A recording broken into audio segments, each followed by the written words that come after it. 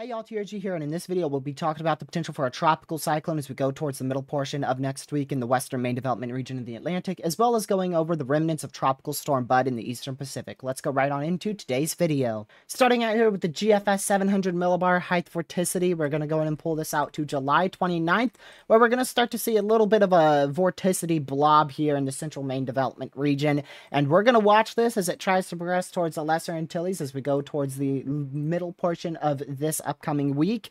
And you can see this goes into the northern Lesser Antilles by the time we go towards about August 1st, and this is just one model run. The GFS model run wants this to go towards Cuba and then eventually into the Yucatan Peninsula and the southwest Gulf of Mexico. I do think that is a little bit of a unrealistic scenario. The more realistic scenario is depicted by the European model here. This is last night's 00Z model run, and as we pull this on into the same time frame, July 28th, July 29th, right around that time, you'll see this little vorticity blob right in the exact same area as the GFS. This is going into July 30th, and now watch what the European does with it. This is way more realistic. I don't really want to take into account the GFS just because it's just not going to be handling this system well. I can already tell that from the get-go. The European takes us into the portion of southeastern Bahamas as we go into August 1st, which if you recall, the GFS had it in generally the same area, but a little bit more south on August 1st.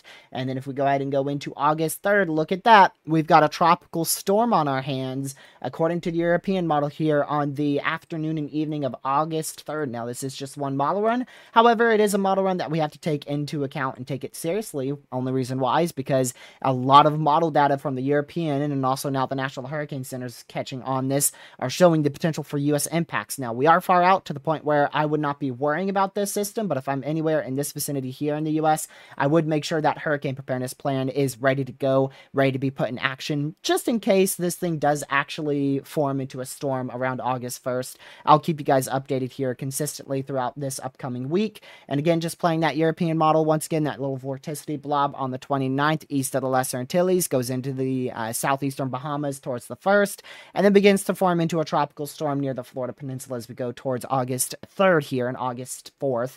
Eventually moves right on into Mississippi and Alabama as we go towards the 4th and the 5th. Again, the intensity of this storm is a big old question mark. The track is a little bit set in stone here. The reason why I say that is because we have such a high pressure built in. See this high pressure built in towards the 30th. We should have a high pressure right in this general vicinity, and that should really allow the steering current to be right on into, Florida, maybe as far to the northeast as like North Carolina, maybe even South Carolina. But I think the most likely scenario, this high pressure forms, we get a little bit of a blob that forms, it moves into the Gulf. And then I do think that there is a very real possibility that we see a tropical storm develop towards August 3rd in the eastern Gulf of Mexico. Again, still far out, but that is a very realistic scenario. Like I pointed out just a bit ago, the GFS model has this blob going towards the Yucatan Peninsula and then eventually into Mexico. Before we go on into the rest of today's video, I ask that you guys please go ahead and like and share this video with your family, friends, as well as on social media. And if you're new to the channel, make sure you hit that subscribe button with the notification bell set to all so you know when I go live or upload a video. Let's go right back on into today's video. Before we dive back on into our ensemble model runs, I want to go ahead and show you guys just briefly the National Hurricane Center. They already have a 20% chance for tropical development as this storm moves towards, of course, the exact same areas I mentioned: Lesser Antilles, Puerto Rico, Dominican Republic, Haiti, and as well as Cuba in the southeastern Bahamas. And like I said, we're going to have that high pressure that builds in this general vicinity, and it should fling it just like this right on into the Gulf of Mexico. You can see how they don't really account for the possibility of this storm going towards like the Yucatan Peninsula. They do have that 20% chance towards Jamaica just in case, but definitely a more likely scenario that this storm just heads right towards Florida and into the eastern Gulf and or the extreme far west central Atlantic out in this vicinity.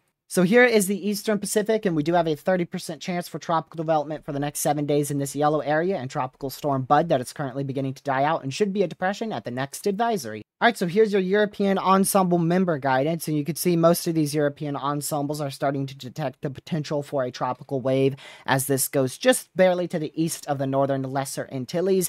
Like I said, fairly good agreement that this heads right up towards Florida and then eventually goes into either kind of western Florida, Georgia, maybe even as far as Mississippi. There is some models that still show this, or some ensembles, I should say, that still show this going into the Yucatan Peninsula and into the western Gulf of Mexico, but with that strong high pressure, it should be a straightforward steering current generally along this vicinity here. So just make sure you're keeping a very close eye out on these model runs, very close eye on specifically that National Hurricane Center, because they'll give you the best information. The National Hurricane Center basically looks at all the models and all the data, and they give you a very easy to understand pinpoint percentage and or, you know, the wind speeds of the storm or whatnot. So stay very close and stay tuned to that National Hurricane Center website. Probably checking it, I'd say at least 3 to 5 times a day, just to make sure you get that latest information, because those probabilities will be rising as we go closer. Again, the European model does take this right towards Florida, Georgia, and you can see some of these yellow tracks here. That's a hurricane. One of them has it being a Category 1, Category 2 hurricane towards Bermuda, which I don't really see that being a possibility thanks to that high pressure. And then another Category 1 hurricane out here west of Bermuda. But I don't really see these ensembles as a possibility. You know, this is going to be like your least likely scenarios right here. As we see this thing go towards the Yucatan and we see this thing go west of Bermuda. That's kind of your least likely scenario ordeal there. And then your most likely scenario is right in the middle, generally in this vicinity here. Hence why the National Hurricane Center has that 20%, almost where I drew this this shape here. So just continue to monitor it. Remember that we are still far out. A lot of things are going to change. There's no reason to panic. I've already seen a lot of hype of this thing being a Category 3 hurricane. Please don't even listen to that at the moment. Now, if we come to that scenario, you know, if we're looking at Category 3, then we can talk about it once that scenario comes around. But at this point, this looks like a potential tropical depression to tropical storm impacting the southeastern United States. But it is that time of year. It is hurricane season where we can see these rapid intensification phases. But the good news is you'll notice that this should stay relatively in a bit of a wonky track, I'll just call it that, where it stays over land. So there shouldn't be much of an opportunity for this thing to intensify in this area here by any means. So it's going to fully depend on the course of this thing. It may intensify in the eastern Gulf. It may intensify in the western Atlantic. We'll just have to keep a very close eye on it. And I'll keep you guys posted throughout, like I said, the middle portion of next week. Here's your GEFS ensembles, your GFS ensembles here, and yeah, it's pretty quiet, to be honest with you. It shows barely anything occurring, but again, I really am not trusting the GFS with this system. It typically is pretty trash at tropical systems, so I'm really just discarding it completely and almost altogether. But there is a scenario where this, you know, kind of does absolutely nothing. That's a very, very real possibility.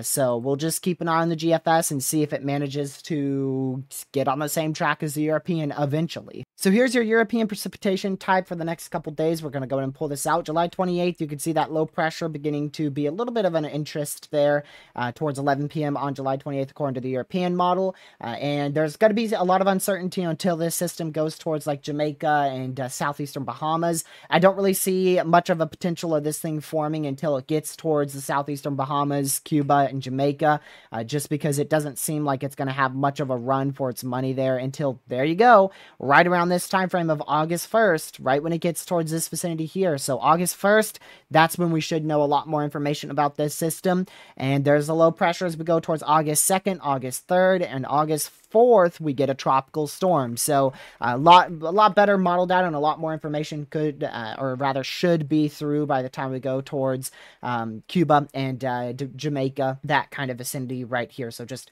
keep an eye on it. Lesser Antilles, Haiti, Jamaica, you guys should just be preparing for some rain, maybe some isolated gusty winds, but it doesn't seem like much of an issue at this moment. It seems just like an ordinary tropical wave.